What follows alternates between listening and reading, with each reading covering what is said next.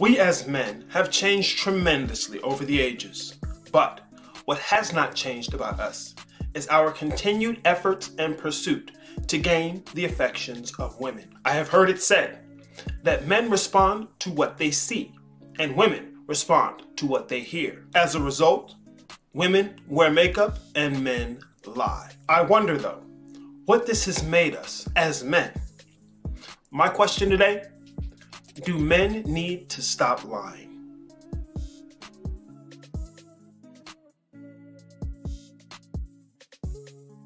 Before I get started, and to put this squarely on the table, because I can't even make this video without actually making this known, in terms of who lies more or even who lies bigger, if I had to choose, I would say women. For me, undoubtedly.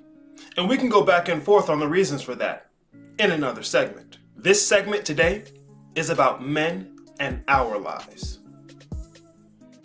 Women respond to what they want to hear. It feels good to hear the things you want to hear, and women are emotion-centric creatures. This isn't a slight at women or a suggestion that they should be some other type of way. I put this out because for this reason, men will lie to get what we need or want from women. The truth is the truth, but it doesn't often feel as good to face it, know it, or have it given to you. For that reason, we lie. More than the lies that we tell women to either avoid their disapproval or to gain it, the lies that we have been living and telling ourselves are the bigger issue here. We have been lying to ourselves about what we want, and it has become the order of the day for men to suppress their desires, motivations, and intentions in lieu of a lie. Many times, and unfortunately, if this is left untended to, it results in some form of a violent outburst that, although likely unintentional, does damage all the same, whether it be to women and children, other men, or even ourselves. As the numbers show, women most certainly attempt suicide much more than men do. However, with the general trend of us being better than women at things, we succeed at suicide far more often. Suicide isn't a desire for death. There is nothing that lives that desires not to live, regardless of how fashionable it may seem to say things like that. Rather, suicide is a desire for life, life that is perceived as wholly unattainable, so much so that the burden of living without it is too great to bear. They haven't given up on life, but given up on the possibility of a life they can be satisfied with themselves in. All the same, we need to curb this trend and give men the tools to make for themselves lives they can realistically desire to exist in. As far as masculine medicine is concerned, I have 3 principles, each with a practice and a theory side to it. The theory side of the 3rd principle is that this is your life. That is what's at stake. This isn't an attempt to shame men who will commit suicide. Frankly, I don't think the shame would have any effect. They're already dead. This is a call to action for the men who remain to refuse to live a lie. Your life is for you to live and no one else. This is your life.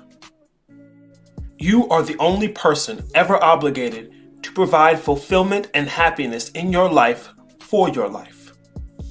Not a woman, not children, not your family, not some society, spooky spirit, or some other superego. You. If you want those things in the life you live, they are your responsibility to attain. I don't care what anyone deserves, more especially not you or me. We bring ourselves to the point we are at, and by that same respect, we bring ourselves out. As a thing is bound, so it is unbound. You always have a choice. The first step to this isn't seeking anything out there in the world. The first step is being honest with yourself about yourself. Honesty about what you want and why you want that. and not settling for just how you feel. Honesty about why you have done and continue to do the things that you do in your life, regardless of whether or not you like the feeling about the answers that you find. You have to strive for the honesty in order to find the answers. The path to finding out what you want and how to actually get that is to be honest with yourself about why you want any of that in the first place. This honesty will not simply help you in getting out of your own way in your pursuit of attaining the life that you wish to live and then living it. The greater benefit you receive in this dedication to honesty is its utility it provides you in maintaining your position. Let me explain. The practice side to that third principle that I mentioned earlier is this: be righteously honest. In my experience, quite often, women are told to do what is right for them.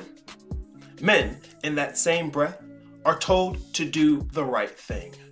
Your life is for you to live and no one else. What that right thing is what's right for you. This is the premises that you need to be moving from. Author Rollo Tomasi calls this being your own mental point of origin. If this seems selfish, that's because it is.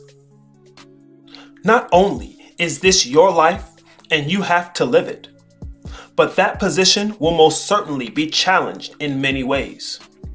If the general burden of performance wasn't enough, the challenge to what you say is right for you and the rest of the world insisting on rejecting that is an unrelenting challenge indeed. What will keep you on track? Being righteously honest. To be righteous is to be without guilt and motivated according to that which is right. If you know what is right for you and you are your own mental point of origin, and on top of that, you have been honest as you can with your conclusions, you can be righteous about the position you take and the moves that you make. When challenged, you can be passionate about the defense of your square without needing to be fearful or fall into emotional instability and recklessness. You can navigate your emotions, as confusing as they may be sometimes, based upon principles for your life that you know are designed for the outcomes you want to attain. This is your life. Be righteously honest, and your steps will be as sure and steady as your footing. If you can get your head and your heart wrapped around this idea, you will then have the tools and supplies to not only begin building the skeleton of, but to flesh out your own personal philosophy for the life that you are living. The first step is not simply to ask yourself the questions, but to answer them honestly, regardless of how you feel about what will come up. You need to see the truth, and you need it from you. I'll leave you with this, and I'll say it behooves you to think about it. A question without an answer is a statement, and a statement doesn't warrant an answer.